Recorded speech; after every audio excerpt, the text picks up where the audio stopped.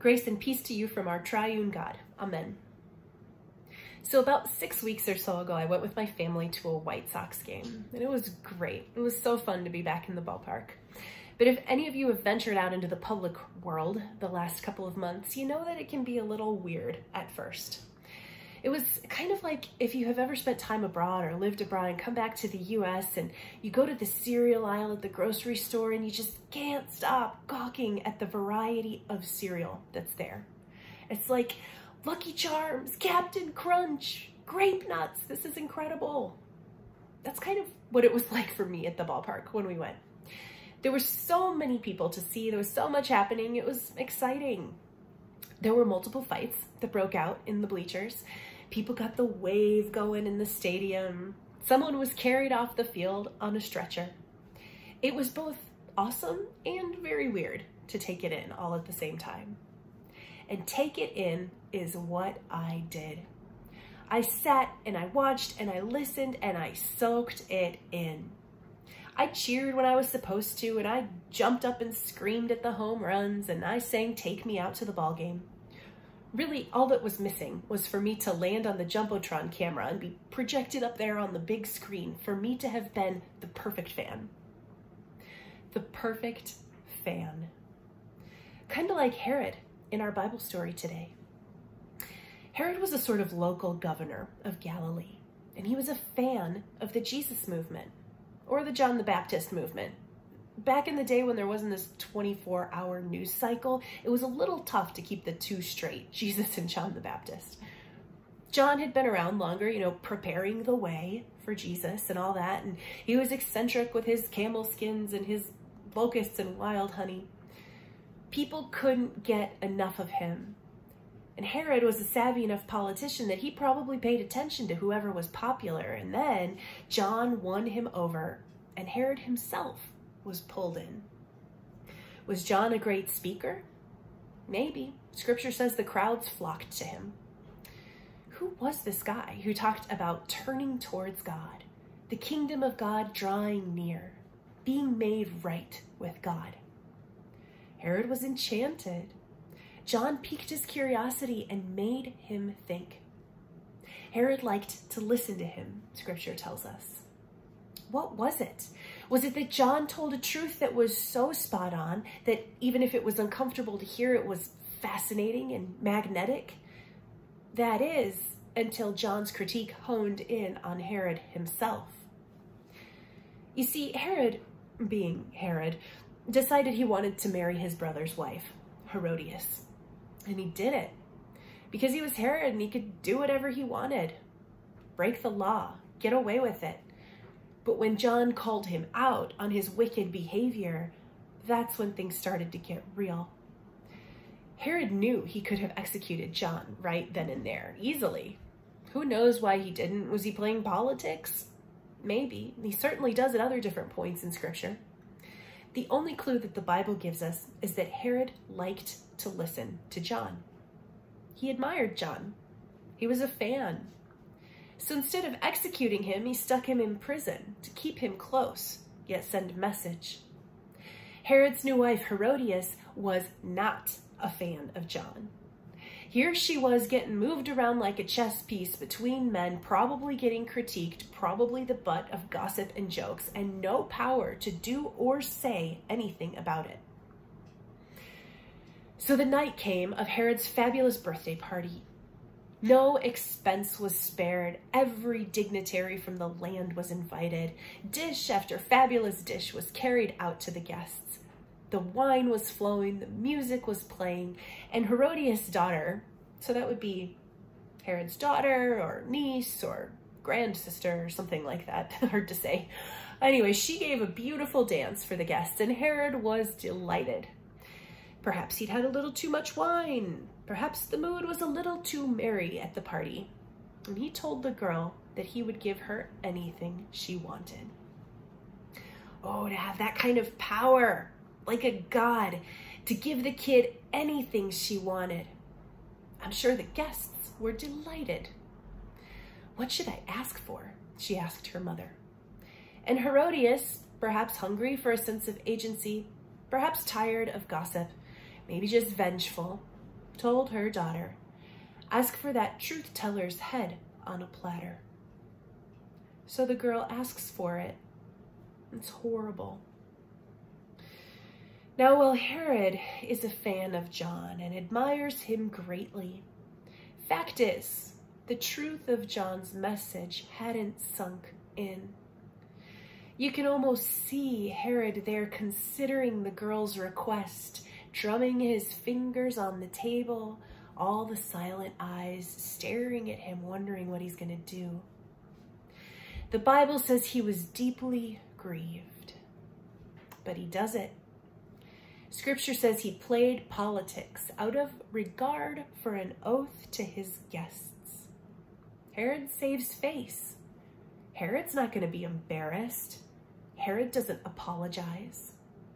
And he executes John, the truth teller, the prophet, the voice calling out in the wilderness, and he has his head brought in on a platter. Herod couldn't say no. He couldn't say no. He couldn't do it. When the rubber hit the road and he had to call the decision, he couldn't repent. He couldn't abandon the status quo. He couldn't embrace being powerless, being less than, being humbled. He couldn't walk the walk, and he ordered John's execution. Roman Catholic Father Richard Rohr writes about the difference between knowledge on ice and knowledge on fire. A lot of us, he says, have knowledge on ice. Could be an intellectual understanding of God. We're fans. I like that Jesus guy. I'm pro-love. But we haven't always experienced knowledge on fire or let ourselves experience it so that we really trust God. Richard Rohr writes that there's a difference between talking about transformation and talking about God's love and actually stepping out in confidence and living a loving life. To actually do it. There's a difference between being a fan of Jesus and a follower of Jesus. Between being an admirer and a devotee. Between being an audience and a congregation. Between being a spectator at the game and a disciple. It was true back then for Herod, and probably true for a lot of people back then, and it's true for us today. Now, before you stress out if you're a fan or a follower of Jesus, I'll say that we are all fans of Jesus. That's how we all start. Something in us is a fan of Jesus. And something in us is searching and looking and doing our best to follow him. That's why we're in church today, or that's why we're listening to this message right now, right? I find myself in both camps all the time. So how do we move from admiring Jesus to actually living the Jesus way? How do we heat up our knowledge on ice? What is it that fans the flame and sets our knowledge on fire and guides us to walk the walk? The disciples in Scripture were demoralized at the foot of the cross. They had internalized Jesus' teachings, but when he was crucified, they were lost. They were undone without him. Until he began showing up, that is. First, it was the actual resurrected Jesus. And then Jesus showed up in the way they cared for each other in the early church. In the way they included excluded people. The way they shared what they had and poured their hearts into blessing the world. And those disciples, the book of Acts says, were transformed into, and I love this, people who are turning the whole world upside down, Scripture says.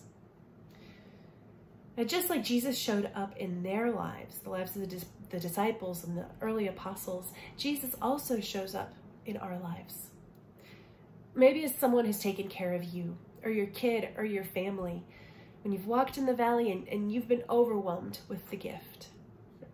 Maybe you've been accepted, even when you felt very unlovable, and it brought you to tears. Maybe you've been forgiven, and the flood of grace brought you to your knees.